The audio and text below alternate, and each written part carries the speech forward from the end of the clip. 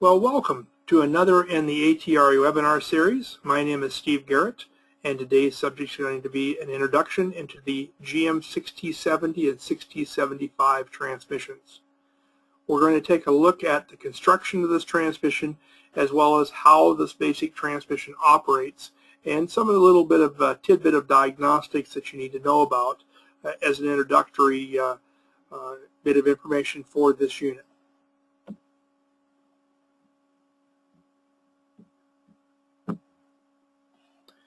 We're going to start out looking at the features, the operation, and of course then the diagnosis, and then a little bit of information on the service regarding the 6070. There's two versions of this transmission that were developed. They were developed and called the 6070 and of course the 6075. The 6T version transmissions are going to be the replacement for the 4-speed front-wheel drive or the 4T version transmissions you've come to obviously know and appreciate through the years. This transmission itself was designed as an introduction for the 2007 model year, and of course it's gone across the board into several of the GM applications as it's replaced its 4-speed counterparts. It is part of a family of transmissions, 6T40, 6T30, 6T45, 6T50, 6T70, 6T75, a series of front-wheel drive 6-speed automatic transmissions. Now it shares a lot of information and a lot of its design with its counterpart, the 6T75. So the two brothers here, as far as the front-wheel drive versions, are going to be the 6T70 and the 6T75. The transmission was co-engineered with Ford Motor Company, and Ford has the patent rights for building their version of the transmission, which they call the 6F50 version transmission, and is very, very similar, but there will be some minute differences between the transmissions themselves. So some of the parts will interchange, some of the parts will not interchange between the Ford and the GM applications. The most common build point or build plant for the 6T70 transmissions themselves is the old 4T65E transmission plant located in Warren, Michigan. This transmission was introduced in 2007 on the ATRA, the G6, the Saturn Outlook, and the GMC Acadia. It's since then gone across the board into multiple different applications. Primary differences between the 6T70 and the 6T75. The 6T75 is a heavier duty version of the 6T70. As you can see, it has a shot-peened output carrier, has 5-pinion output carrier, transfer gear is wider, differential is heavier, and they have a heavier rib case for the 6T75. Other than that, the electronics and most of the mechanics of this transmission are the same between the two different versions. Towing capacities are going to vary because, again, the 6T75 is going to be designed for the sport utility applications and higher torque and horsepower application engines. So again, a higher towing capacity with this particular unit.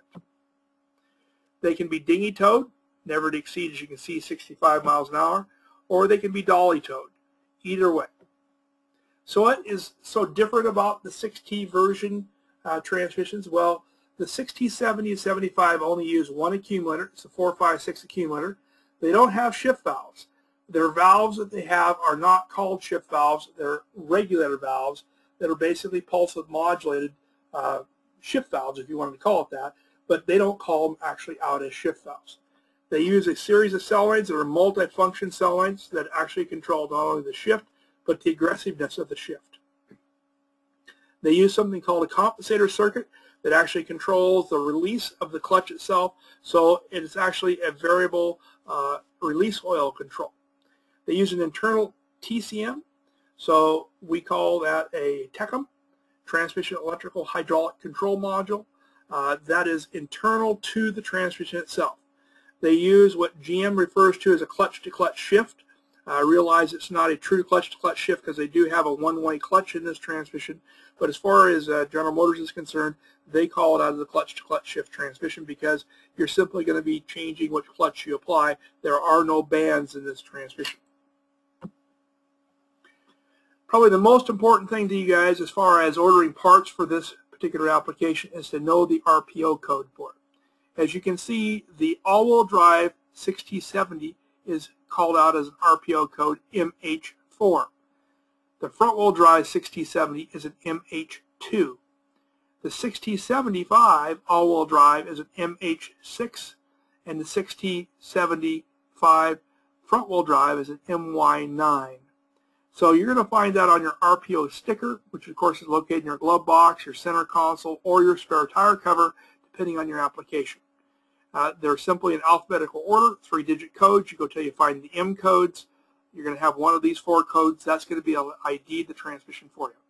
They're all 6/4 gears. They're clutch-to-clutch shift because, again, GM considers it clutch-to-clutch because you're simply changing which clutch you apply. There are no bands. Uses a diode one-way clutch. And again, that would be one of the differences between this transmission and a Ford application. Not only the clutch friction material is different and the wave plate's different, but the diode one-way clutch is a different design. The TCM is also something different between the Ford and the GM. On the GM, of course, the TCM is mounted inside and it includes your shift solenoids and your pressure switches and transmission temperature sensors. So that's all mounted inside. On the Ford applications, Ford uses an external mounted TCM. All of the 60, 70, 75 family transmissions require Dextron 6 as their oil.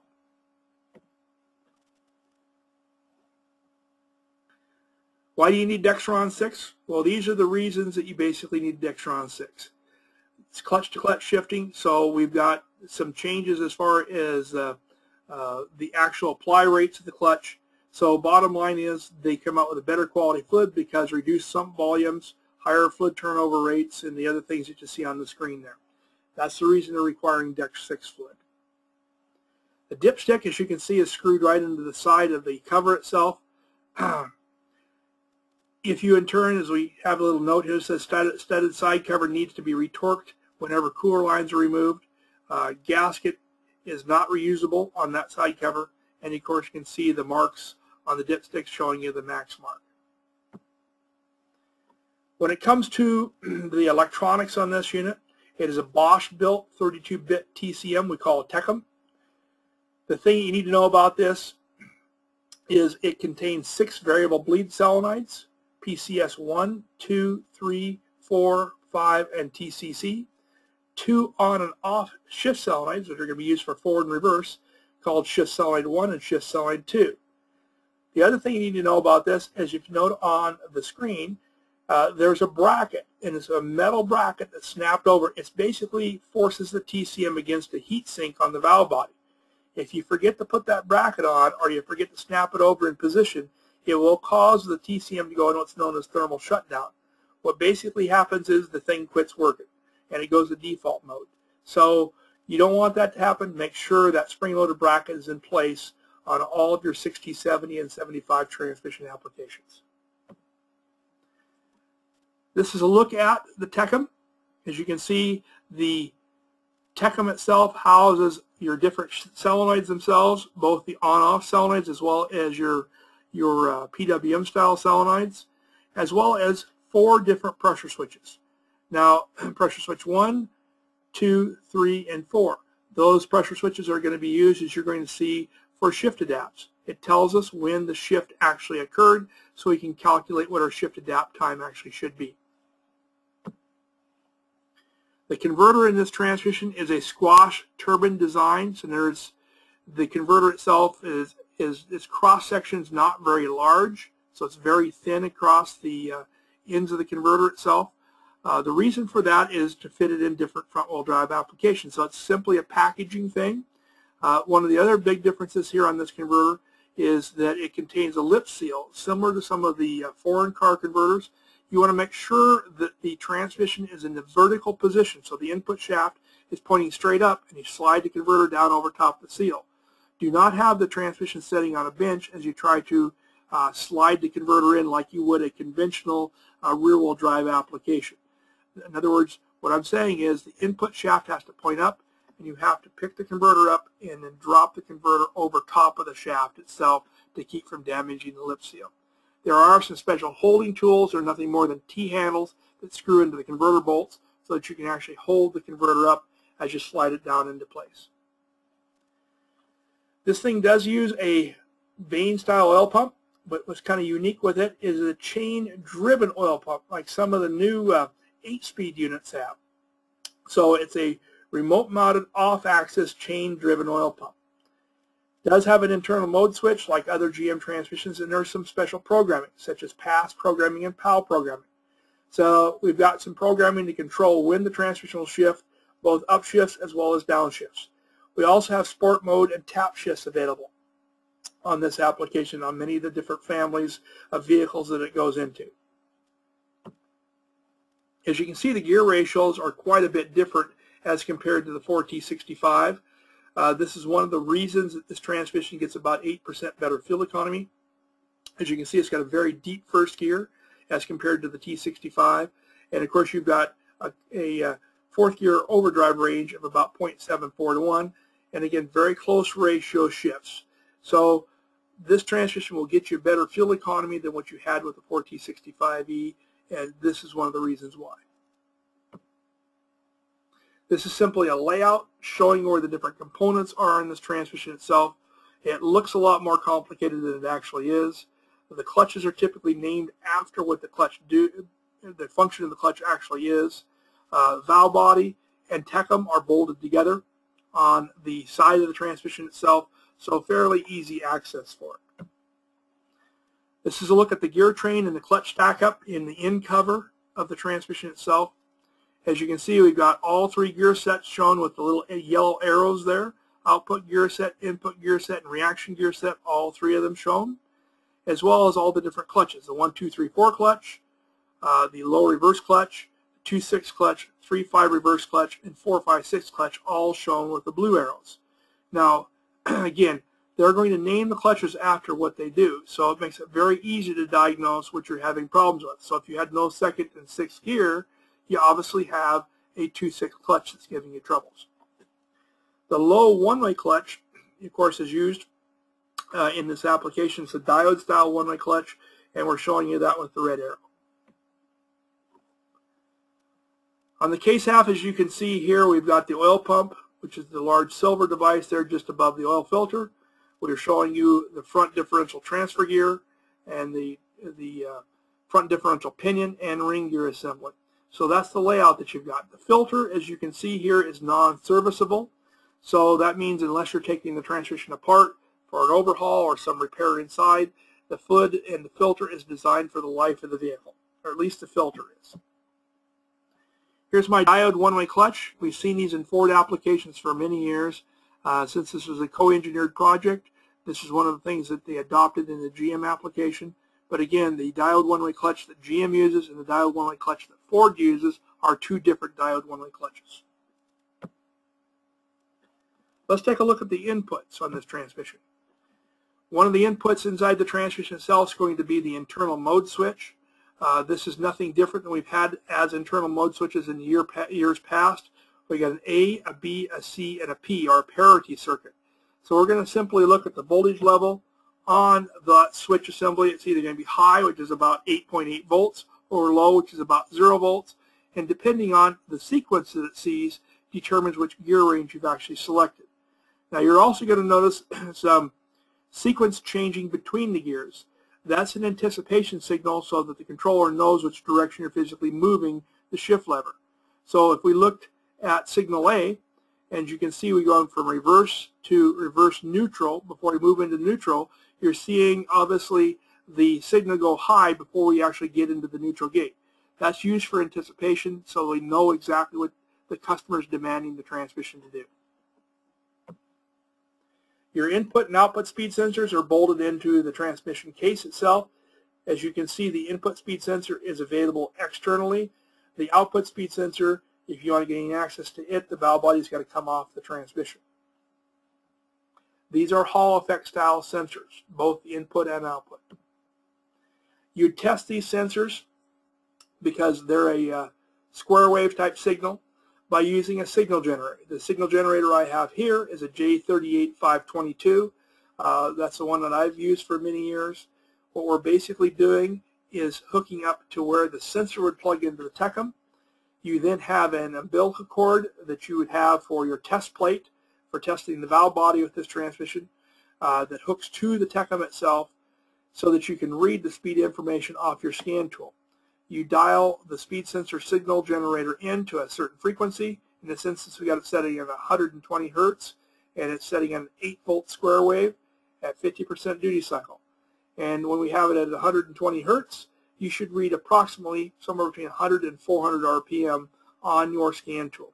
If you read that, then that would mean to us that the sensor is not functioning because we're getting a reading on the scan tool. So the TECM must be processing that information, or we would not get the correct reading, obviously, on the scan tool itself. One of the neat things that you can do with this transmission is if for some reason you need to replace the input speed sensor, you can do that with the use of a special tool.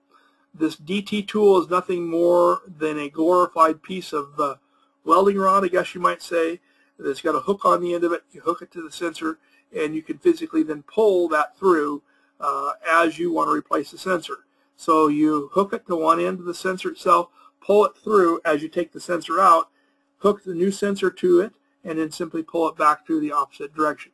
That makes it very easy to replace the sensor in the vehicle without having to pull the transmission out or pull the transmission apart.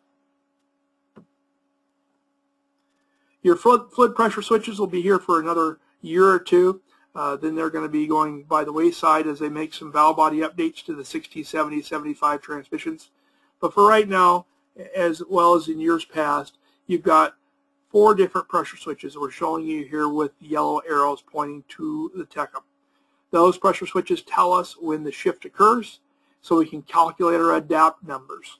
So that's the primary function of those pressure switches. They're very low pressure operating, as I'll show you here in a minute, and they simply are either on or an off switch, or an open or a closed. On the other side, you're seeing the orange arrows. Those are pointing to all of your different solenoids that we have on the TECM. If you're to have either a pressure switch failure or a solenoid failure with this transmission, you must replace the whole TECM assembly. That's the whole thing there in brown. That whole piece would have to be replaced. You cannot buy individual solenoids. They are all sonic welded in place. So you can't buy pressure switches, you can't buy solenoids, you can't buy any of those pieces for this. As I told you before, the pressure switches themselves are low pressure switches. The pressure switches open at about 8 pounds, close at about 12 pounds. And again, they're used to determine what is actually happening with the different clutch regulator valves. So as you can see on your screen, your transmission fluid pressure switch number 1 monitors the 1, 2, 3, 4 regulator valve. The fluid pressure switch number 2 monitors the 3, 5 reverse regulator valve. Switch number 3 monitors the 2, 6 regulator valve. And switch number 4 monitors the 4, 5, 6 regulator valve. And again, those switches are non-serviceable as an individual item. If you had a problem, you would have to replace the switch assembly as part of the TECM. Now you will have driver shift control. In other words, you're going to have the abilities to manually shift this transmission. Like other vehicle applications, you need to be paying attention, obviously, which gear you put it in. And some of those applications you're going to find that you're going to use the shift lever to make the shift manually. Some you'll actually use paddles that are mounted to the steering wheel. Notice the note on the bottom. It says some models will hit fuel cutoff if you put it obviously in first gear and you rev it up to try to make it the shift. It will in turn hit fuel cutoff before it obviously hits the second gear shift or the third gear shift or whatever shift you're actually commanding to occur. You would not be wanting to start it higher than third gear, so make sure, just like if you're driving any other transmission with driver shift control, you start it out in first gear, then make your shift to second gear and third gear and so forth. Here's your paddle shifts. Many of the different applications that utilize the 6070 have paddle shifts. To operate paddle shifts, pretty simple. You simply place the transmission in the M mode, and you then hit the button on your steering wheel. As you can see here, we got a plus button on one side, a minus button on the other side, and you simply hit the button one way or the other way to make the transmission upshift or downshift. Here shows you the Pontiac G6. If you want to go to manual shift mode with it, you'd have to move the shifter. So a kind of a different philosophy here as compared to the other car we just looked at. This does not have paddle shifts on the steering wheel. This actually it forces you to manually shift it by moving the shift lever. So you'd place it in the M position and then move the shift lever up or down towards the plus or the minus. There, as you can see on the screen in the picture, that will either upshift the transmission or downshift the transmission. Here's another variant of that, showing you the Saturn Outlook in the GMC Acadia sport utility vehicle. Like some of the other transmissions you've dealt with in years past, like the 4T40s and a few of the other ones, you have buttons that are mounted on the side of the shifter. So you place it, the shifter obviously, into the L position, and you then move the button to the plus side, or punch the plus side button if you want it to upshift, plus the minus, press the minus button if you want it to downshift. This is a look at the electronics of this transmission. So here is a look at the tap up and tap down circuit. As you can see here, we've got voltage being fed to the tap switches, no matter which your configuration is, whether it's in the steering wheel, whether it's obviously in the shifter, or wherever it happens to be located. And there's a bank of resistors right here. And as you change the position of these switches, so let's say I did the tap down, I would simply be moving this contact over, forcing the power to go through a 1.5K resistor. That voltage value would be different for a tap down than it would be for a tap up, because I'm going through a 4.42K resistor, 4.42 ohm resistor for the tap up shift versus a 1.5K resistor for the tap down. So my whole point to this is the TCM is going to see a different voltage value depending on if you're tapping the transmission into an upshift position or you're commanding it into a downshift position. So by simply monitoring the voltage drop across those switches, the controller can then figure out whether you want to upshift the transmission manually or downshift it. Now let's take a little look at the operation of this transmission. Here's my range reference chart, and what I'm trying to show you in this instance is that each clutch is named after what it does. As you can see, a 1, 2, 3, 4 clutch is used in first, second, third, and fourth.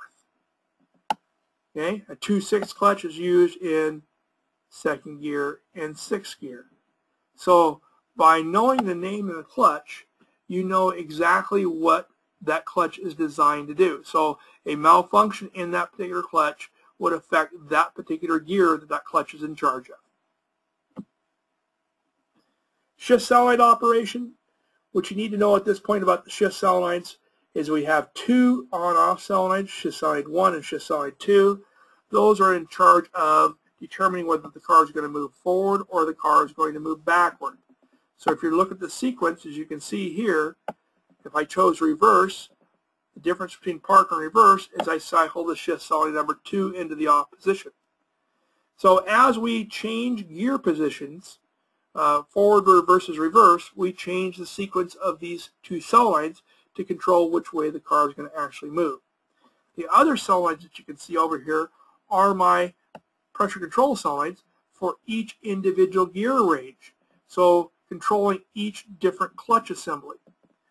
So I've got a shift solenoid number 5, which is actually your 1, 2, 3, 4 clutch solenoid, solenoid number 4, which is a 2/6 solenoid, solenoid number 2, which is a 3/5 reverse solenoid, and solenoid number 3, which is a low reverse 4/5/6 clutch solenoid. If you notice on the ends of that, you have an NL and an NH stamping here on the end of this chart. That stands for whether the solenoid is a normally low solenoid or a normally high solenoid. In other words, if I'm not doing anything to the solenoid, does it allow oil pressure to bypass to go to the clutch, or does it not? And I'll get into that a little bit later on. So we've got two shift solenoids that are on-offs. They're normally closed, and they're ground side controlled by the controller itself. I've got 3 VBS, or variable bleed solenoids, that are normally low solenoids. That's GCC solenoid, number 4 and number 5 solenoid. And I got 3 variable bleed solenoids that are normally high solenoids. That's the pressure control solenoid and your number 2 and your number 3 solenoids. And again, as I alleviated to a little bit earlier, Normally high solenoid, when the solenoid is turned off, pressure is allowed to travel to the clutch. And normally low solenoid, if the solenoid is turned off, no pressure is allowed to travel to the clutch. These VBS, or variable bleed solenoids, are all high side duty cycle controlled solenoids. They run at about 3,000 cycles per second, have about 5.5 ohms resistance at about 70 degrees Fahrenheit. The controller is current limited, so if a solenoid was short, obviously it could not damage the controller, but it obviously would end up affecting the operation of the transmission. Feed voltage for the solenoids is regulated to about 9 volts. Typical of Bosch, they use an internal voltage regulator to regulate voltage internally to just about everything in the transmission. So shift solenoid number 1 and 2, those are my on-off solenoids. They're used to control which direction the car moves, either forward or reverse. Your variable bleed solenoids, which is your number 2, 3, 4, and 5, they control which shift occurs and how aggressive the shift actually is. Now, this thing does have a cleaning process that you can activate with a scan tool for solenoid cleaning. It also goes through a predetermined solenoid cleaning process when you're actually in park or neutral range, and that cycling occurs about every 30 seconds. So you will see something happen on your pressure gauge about every 30 seconds. That is considered normal with this transmission.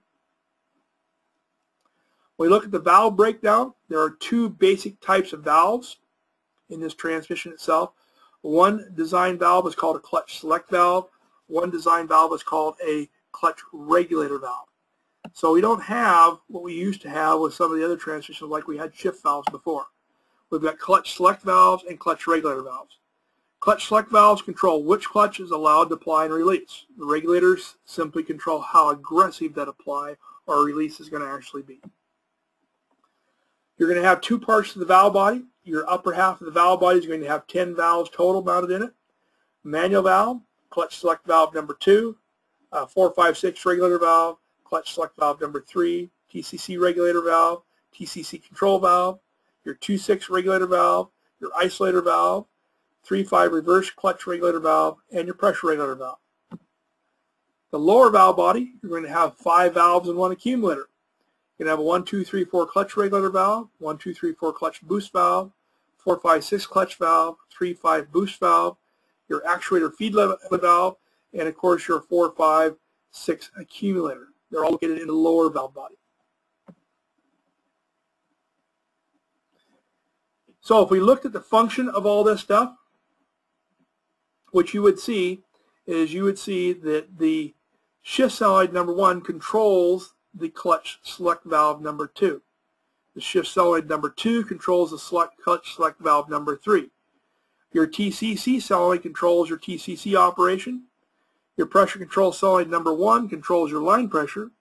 Your solenoid number 2 controls your 3-5 reverse regulator valve. Your solenoid number 3 controls your 4-5-6 regulator valve. Your solenoid number 4 controls your 2-6 regulator valve. Your solenoid number 5 controls your 1, 2, 3, 4 clutch regulator valve. So as you can see, each valve is controlled by a separate solenoid.